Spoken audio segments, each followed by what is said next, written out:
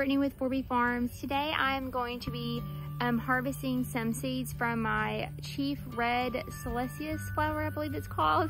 I got it from Botanical Interest last year and it has been blooming all year and is beautiful. This is the first week of October and it's starting to slowly die back, so I just wanted to cut off a little bit so I can go ahead and start saving the seeds so they don't fall out and I miss my chance. And I wanted to make this video because it is a little more difficult to save these seeds because they are so small, and so I just wanted to share how I'm doing it. So over in my back left raised bed back here, I have this one flower. So this was one seed. I had planted multiple seeds and only one came up. I did not know how big they got, but I'm thankful only this one came up because it is quite large. It has a lot of different, side shoots, I believe they're called, and they make beautiful flowers. So up here is where I have already cut off the main flower. That was a lot larger than these. It looked like it was maybe 5 or 6 of these, so it looked more like a ball on top. But these side shoots, they also make these really pretty single flowers. It's just a gorgeous flower. So I wanted to plant more next year, but I wanted to save the seeds. So the part that I had already cut off, I cut it off about a week ago, looked more like this, that dried up part. So it's already dying, so I cut that off. I didn't cut the whole stem. I cut it right below where the flower was. So if I was gonna cut this one off to save these seeds, I cut it probably, you know, a few inches down right around there. And I'll show you what they look like after I've dried them out. I already cut some flowers and I wanted to share with you how I'm saving the seeds. So I have the Chief Red celosia, I believe. I'm not sure if I'm saying that right. And I'll show you a picture of what those look like. I've got them from Botanical Interest last year and I grew them and they are just gorgeous. So I wanted to grow some more because not very many seeds came in the package and they're super small, so I wanted to make sure I saved them for sure this time. I plant these flowers in the springtime, so they are, it is the first week of October and they are still looking beautiful. A little bit of them, the top flowers have started dying back, and I had went ahead and cut that part off, and I'll show you what it looks like. And I laid it on some newspaper to dry out outside, and I'll show you that. Okay, so I had them drying outside, and this is what they look like. You can see all the seeds that have already fallen off. I've already started a pile over here and saving them, and I'll show you that process. Okay, so I just pulled off a small piece of the flower. If you can see those little bitty black seeds all in there. So what I do is I just take a piece. Oh, there's a spider. Definitely killed that. And I just gently rub my hand over it, trying to break it apart, and most of the seeds will fall out. So I will go through and just gently kind of rub these out, and the seeds will come out. And so I just continue to do this. You can also, if you want to do it a little larger, a lot of them come out very easily. The longer they're dried out, the easier they come. I probably could have left mine out there to dry a little longer than a week. But that is how I get all the seeds out of this flower to save for next year. But I also will show you, because a lot of them have fallen out already, just with the flower sitting on the newspaper outside waiting. So I have done most of this, getting the seeds off with my hands. So this, I believe, is called chaff. And there are still seeds in that. And some of them might be a little harder to get out. So that's when I like to get my little strainer here, and I can put some of the flowers if I'm wanting more seeds. I have a lot, but I'll just show you this little technique. It's a little difficult holding the camera and doing this at the same time, but I just, you know, kind of push it on the strainer over a plate here or a napkin like I've been doing, and it kind of just pushes the seeds out. It'll be a lot easier for y'all if you do it with both hands, but that's also another way to get some seeds out. But the way I done it, you can't see a whole lot of seeds, but if you start pushing this back, there are just thousands of seeds. And that one plant that I showed you earlier is from one seed. So I think this is about all I need. So now what I'm going to do with the strainer, because I have my whole pile of old flowers that I've already gotten as many seeds as I could out. So now I'm going to be taking this pile and putting it in the strainer. Okay, so I am going to be getting as much as I can off of the paper towel into the sifter.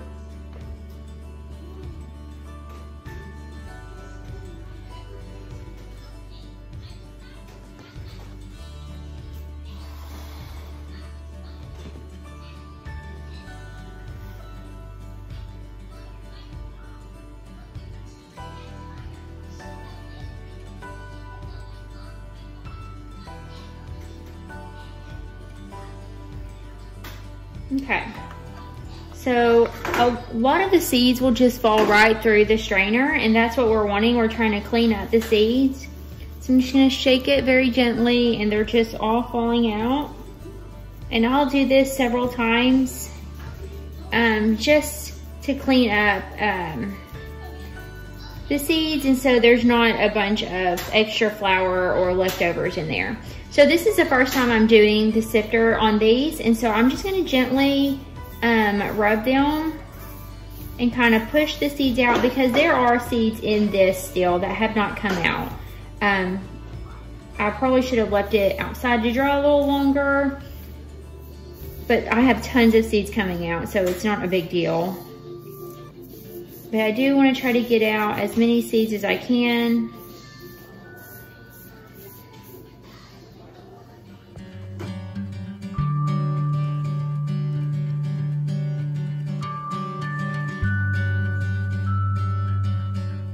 This is kind of a messy process.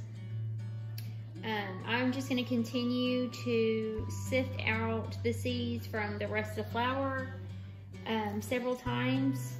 I'm going to gently shake the seeds out.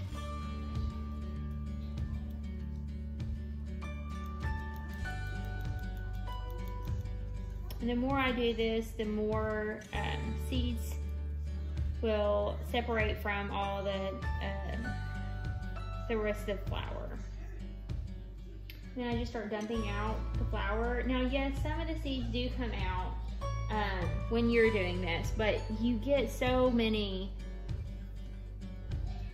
seeds, it's not gonna make a big deal if you lose a few of them, because these flowers produce just multiple seeds, just tons and tons and tons.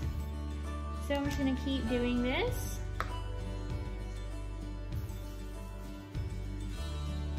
So I can get it as clean as I want it.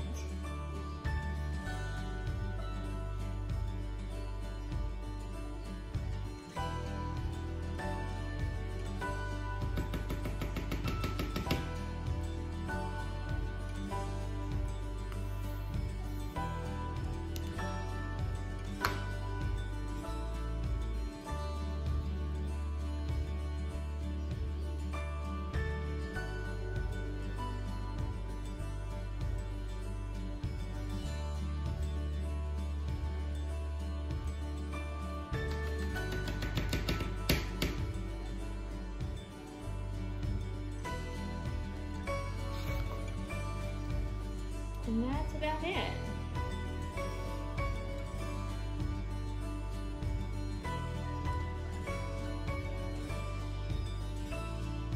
And these are not just perfectly clean, but there are tons and tons of seeds. And from me saving my own seeds, I think this is a really good investment because I didn't even get half of this many seeds in the packet I bought first time last year. So I'm really excited to grow these again and grow them in different places on my property. And I just wanted to share this experience with y'all on saving these seeds and how easy it was, and just the process on doing it. I did find my seed packet I bought last year. It is the Chief Red Flame celosia. And so I wanted to show you this picture because I did have one bloom that looked like a circle, kind of a big bulb like that. And that's what I had saved the seeds from. Now I showed y'all earlier, they do have these little side shoots that make smaller flowers. Now they're not this big and they don't make bulbs, but they are beautiful. So this is, I believe, from Botanical Interest. It was $1.99 and I only got 30 seeds. And these seeds are so incredibly small that they did put them in a small little bitty package. So I'm very thankful that I was able to buy them from Botanical Interest last year. But this year I'm super excited to be growing my own from their seeds that I had saved from the flowers we grew this year. So like I said, you just cut the flower. You cut the flower as it's starting to die back. And then I laid mine out on some newspaper to let it dry out outside for about 7 days. And then I brought them in. I showed you how I got the seeds off the flower and try to clean up some of the seeds, so you could actually see the seeds in when you save them. But you can, and then I put them in a Ziploc bag. So you can see all of the extra flower, but it's not going to affect when you plant them. It's just a little bit of extra dried flower. So a little bit in there doesn't bother me, but if it does you can just continue to sift it through. Also, another good way is, let's see, I have a few seeds left on here. You can gently blow and it will blow them, blow the extra away. Just very gently. It's very light and very small, so if you blow too hard, it will all blow out.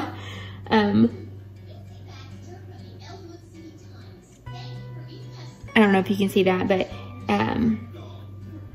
they do fly away pretty easily. So you have to be very gentle. And then you can go and save the seeds like that.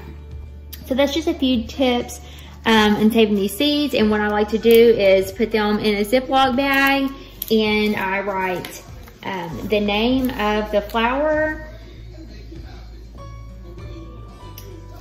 Chief Red Flame celosia. If I'm saying that right, I'm sorry if I'm mispronouncing that. And then I also put the year, 2021. Just so I know if I do save them next year, because there's no way I'm gonna be able to plant this many seeds. So that will just give me a good time frame of when I save the seeds and when I need to use them by.